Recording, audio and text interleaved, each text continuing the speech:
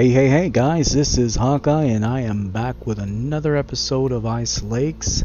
And guys, we are going to be focusing on a specific species, the burbot. This was by a viewer request, and the place we're going to be taking you is going to be at a place called Moose Lake. Now, there are other places that burbot can be found, or burbot, or I don't know how they're pronounced exactly. That's the way I pronounce it, and that's the way I'm going to stick with it. But as you can see, this is a fairly deep lake, 31 meters. Sturgeon's the biggest one I've pulled out of here. Now the burbot don't get that big, but I will tell you where they are located here. And the best places to fish for these guys are right here, close to shore, believe it or not. Usually they're a deep water fish, but I found that in the spring and a lot of times in the winter you'll find them up here close by the shallow areas. So that's what we're going to do. We're going to go focus on there because we definitely want to get us some burbot here. But we're going to go to free fishing, and I'm going to take it to morning in the spring to start off with, and evening in winter is also good. So we're going to go ahead and start that off. It does help to have certain types of gear with you, and I'll show you once we get over there. It's not too bad of a walk. This isn't a majorly huge lake, but right here up against the dock I was catching them very well last time. So we're going to go ahead and drill us a hole here.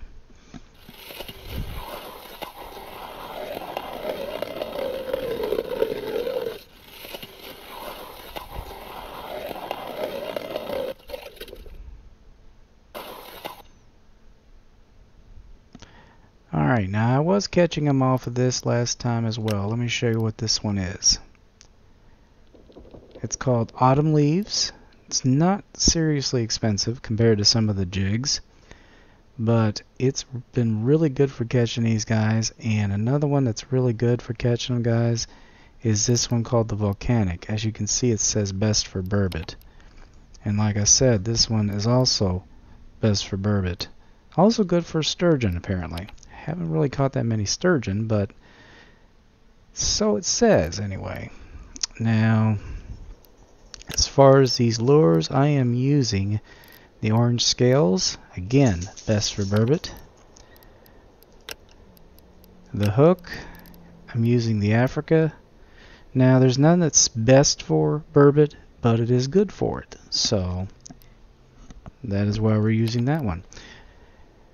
And I'm just using a medium size rod because, honestly, there are some things in here that could snap it, but usually in this close and with these particular lures it doesn't happen too often, so it's worth the risk.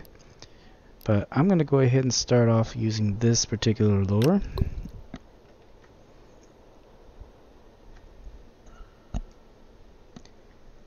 It seems to me that I did more with doing a side to side motion with these guys.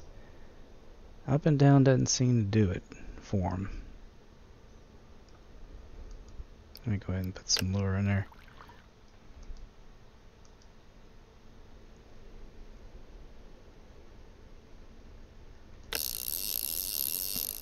Now, whatever this is pretty small. It's a roach.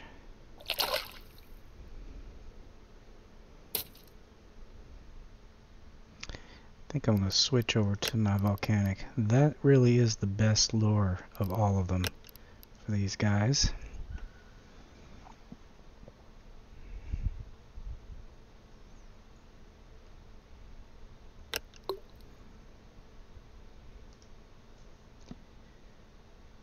If it doesn't do well here, we'll go over to the other spot.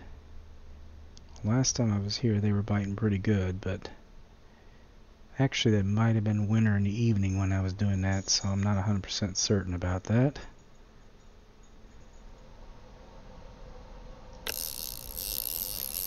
Alright, let's see what we got here, guys. There you go. There's the first one. Yeah, they love the volcanic. That one is a must-have if you want to go for burbot. Looks like I'm going to need some more lures here. I'm running a little on the low side. The attractant, I mean.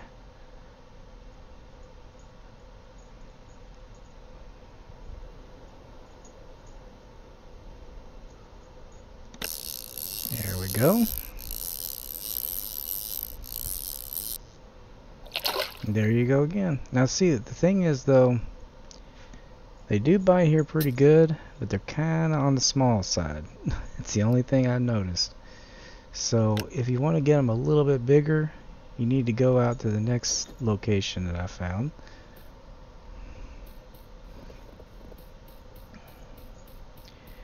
Now if you come over here, and I'll show you on the map here, there's kind of a narrow area where it's a little bit more shallow between these two areas here. That's the area we're interested in. And that's true for these guys. They tend to be, you would think they'd be in deep water, but actually, apparently they do their breeding in shallow water, usually in between like two waterways like this.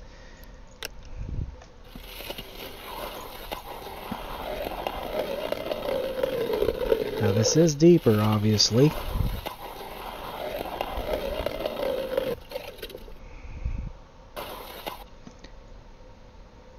But that should mean we got some bigger fish down here. Again, the side to side. You can, or you could kind of do like a combination of the two, you know, a little bit up, a little bit side to side. But I have noticed that they tend to bite when you stop. So stopping every now and then and pausing is a good idea.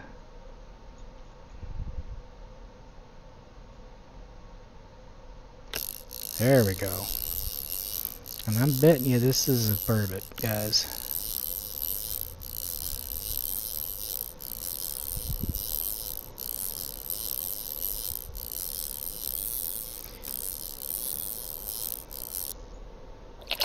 There you go.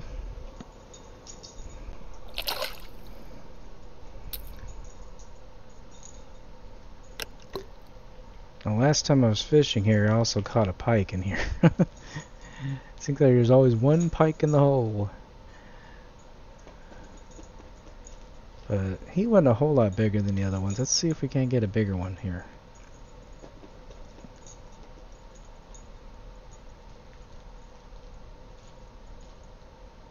There we go. Well, this is bigger, but it's probably a burbot. It's not fighting as much as a pike usually does, but it is definitely bigger. No, it's a bream. I'll be darned. Yeah, you might get bream too. I forgot about that. Yeah, I was thinking about doing an episode just on bream, but the bream, you usually get them much deeper most of the time. But there's some awesome spots for catching the bream like crazy. So I think that might be the one I focus on in the next episode. Or it might just happen in this one. Seems like started off with a good size one there.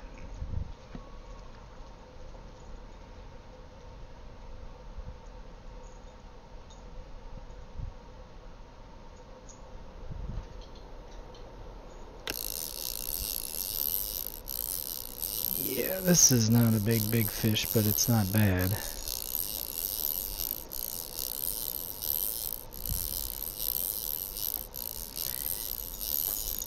Now you can use the large rod with this, but I really want to use the medium so I could see. There you go, guys. The sensitivity.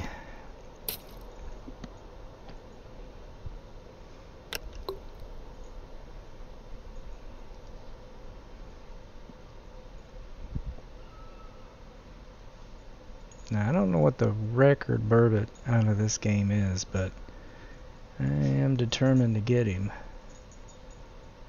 It's like everybody goes for the the carp and the barracuda, and I'm like, go for some of the smaller ones. You never know, you'll get your name on the leaderboard. Oh boy. Okay. It might be a pike, guys. He hit pretty damn hard, and he's fighting pretty good. Yeah, burbot are a little more lethargic.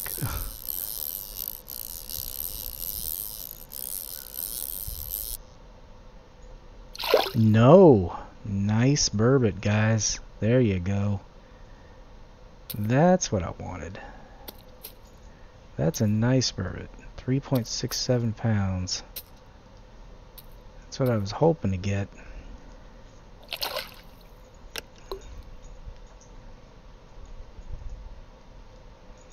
Yeah, I think the biggest one I've caught out of here was just a little over 5 pounds.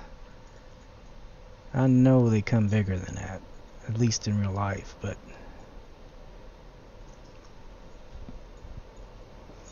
I love the colorations they have on them too.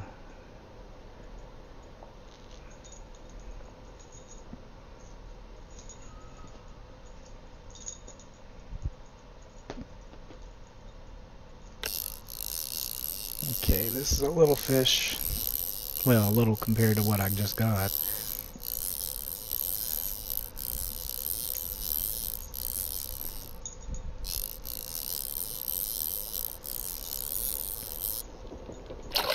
Yep, another bream.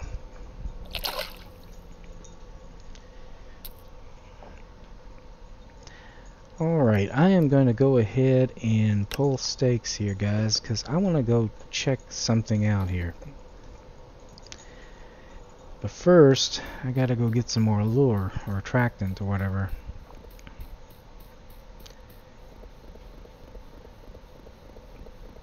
Didn't realize just how low I was.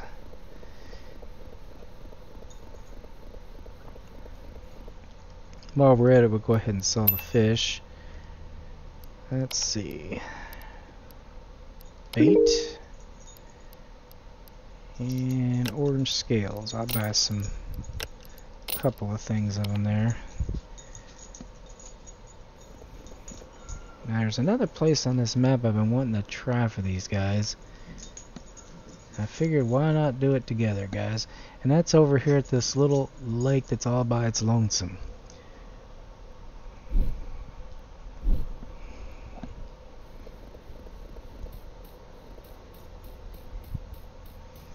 I didn't try this last time because I wanted to try it when I was actually recording. Sometimes in lakes like that that are isolated from others, you'll get some big fish. They get in there and nothing else messes with them. I'm going to try right about here. It's about the same, maybe about the same depth, I think, than I was in the other locations.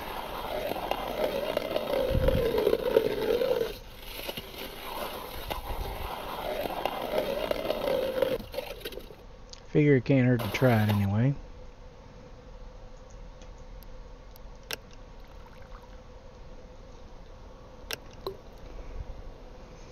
Now there is a Mormishka that works real well with these guys as well, and we might take a look at that for a moment.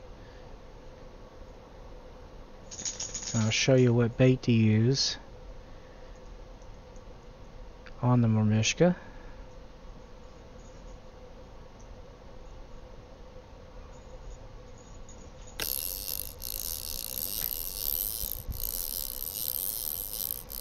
Can't tell how big this guy is. He's a perch. He's a poich.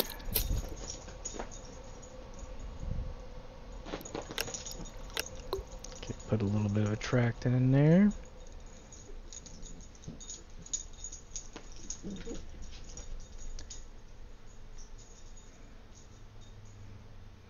Might, if I don't get anything this time, go in the deeper part of this too. I don't know why. Whoa.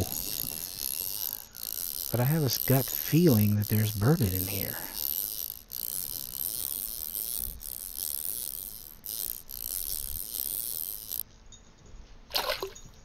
There's some big perch though.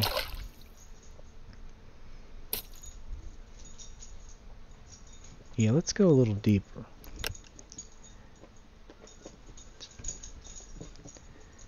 My gut is telling me that there's something in this deep part of this little bitty lake here.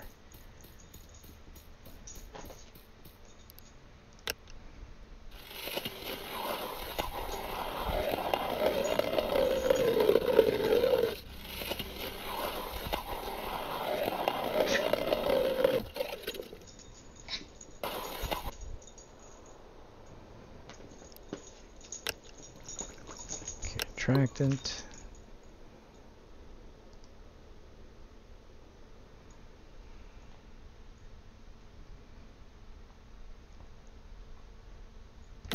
There we go. Now that was a good bite. That was pretty healthy.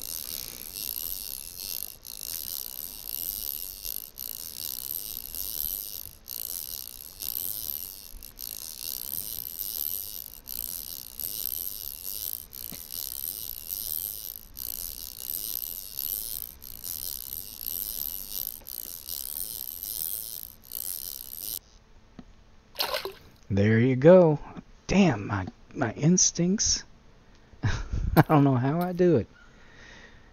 Don't know how I do it. I just knew there was something down in this center part. I was like, I just got this feeling. I got a feeling.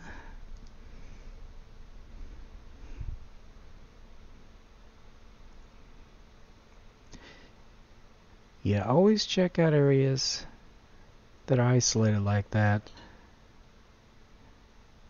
because you never know what you're going to catch. Don't always assume that the big fish are in the big lakes.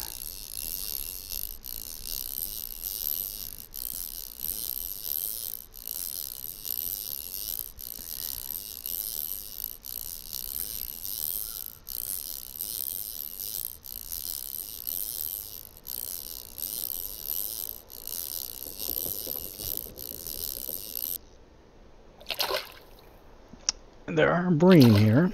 Of course, I kind of expected that to happen occasionally, so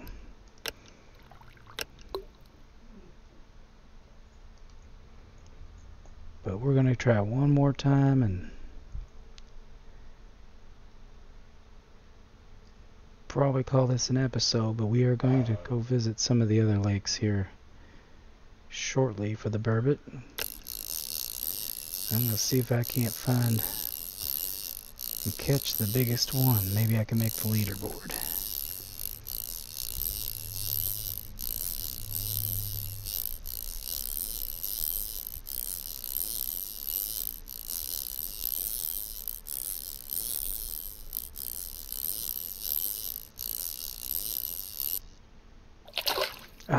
Well, looks like that's just going to be bream from this point forward.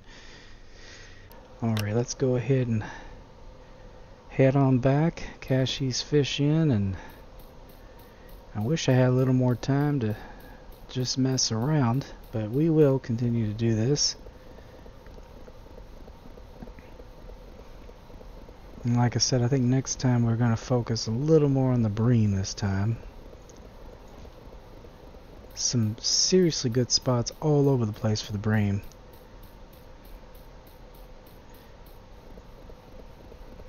Oops, got caught up on the tree. There we go.